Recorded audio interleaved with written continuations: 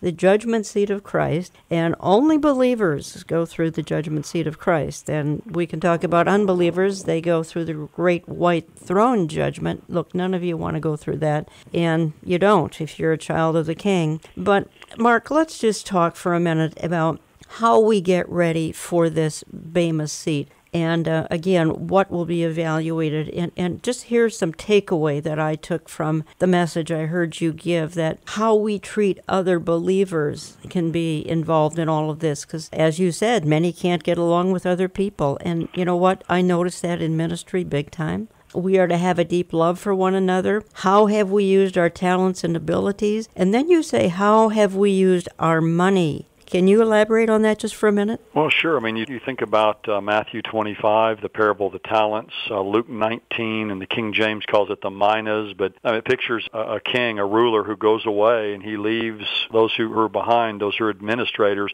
with a stewardship to take care of what is his while he's away. And I think it doesn't just refer to money there. It refers to opportunities and all of those other things. But certainly it's just the stewardship of our life, and money is part of that. And I think, when we use our talents, our abilities, but how we use our money, and 1 Timothy 6 refers to that.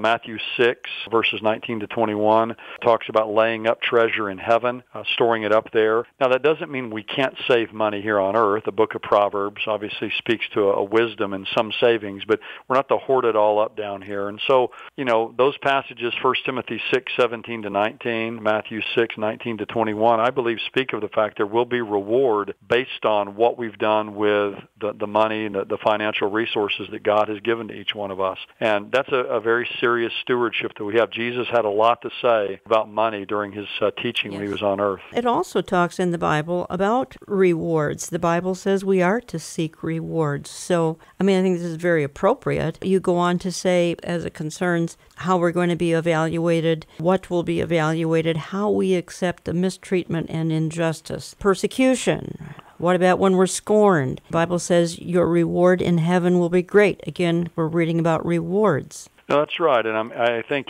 sadly, that's going to become more and more true here in our country. It is becoming more and more true. Absolutely.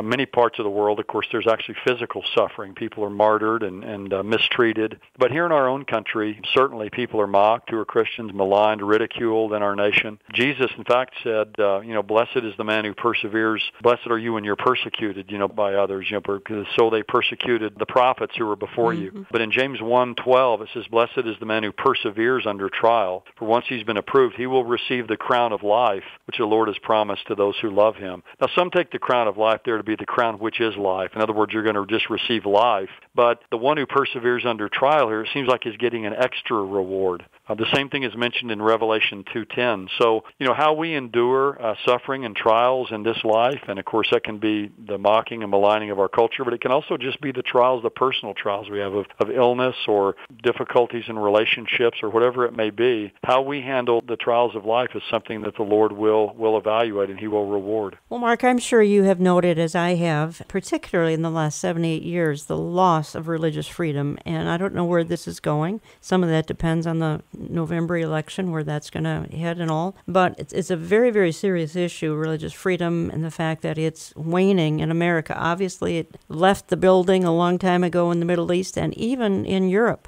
but it's leaving America too. No, you're right. The freedom here that we're going to have is slowly being compressed. And what I expect to happen at some point before too long, I hope it doesn't, but I think that tax-exempt status is going to be evaluated. And I think, ministries who don't, and churches, denominations, whatever, who don't, give in and accommodate things in our culture are going to be seen as haters, and they're going to lose tax-exempt status. Now, that's not the worst thing that could ever happen. We'll find out then who really is giving for the right reasons. Right. But it'll really put the bite on ministries, though. And so I think things like that are going to begin to come, and those are a way then to curb freedom, the religious freedom that we have in our country. And I think some of those things will be coming very quickly, actually, unfortunately. Yeah, I agree with you wholeheartedly. I've done programming on that, and I think that's over the horizon. Another item, how we spend our time. Do we redeem the time? The reference, teach us to number our days, and how we ran the race God gave us. It talks about in Hebrews, run with endurance the race set before you. These are things that are going to be talked about at this BEMA seat or judgment seat of Christ.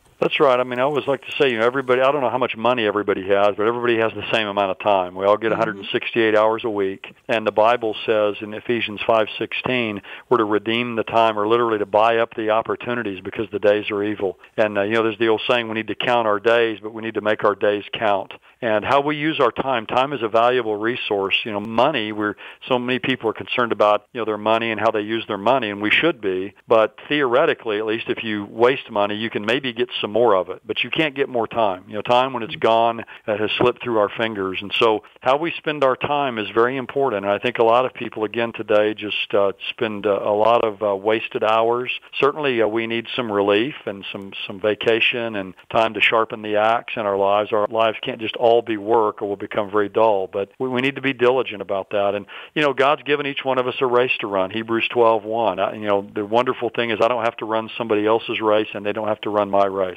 But I'm going to stand before the Lord someday, and I'm going to give an account for how I ran the race that God called me to run. Did I stay in my lane? Did I run that race in a way that was pleasing to Him? And these are things that we all need to be thinking about. They're kind of like the test questions, if you will, that God is giving us beforehand, so we can make an A on the final exam.